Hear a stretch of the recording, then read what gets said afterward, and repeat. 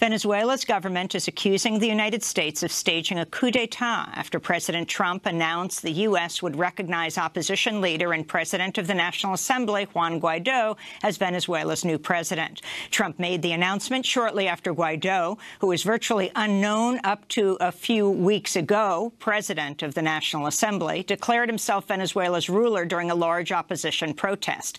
Venezuela's sitting president, Nicolas Maduro, who was recently sworn in to a second-year term, responded to Trump's decision by breaking off relations with the United States.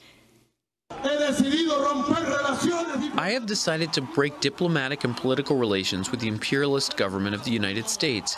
Out of Venezuela they go. Enough interventionism. There is dignity here. Here, there are people to defend this land. Venezuelan President Maduro has ordered U.S. diplomatic personnel to leave Venezuela within 72 hours. The Trump administration says it will not comply with the order. The European Union and 11 Latin American countries have joined the U.S. in recognizing opposition leader Guaido as president.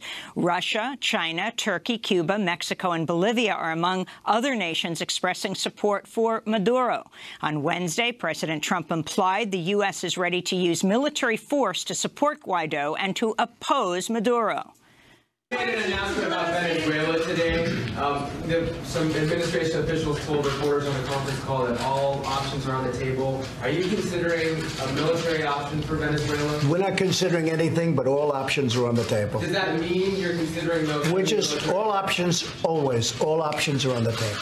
All of this comes as Venezuela is facing a staggering economic crisis caused in part by falling oil prices and broad U.S. sanctions. We'll have more on the crisis unfolding in Venezuela after headlines.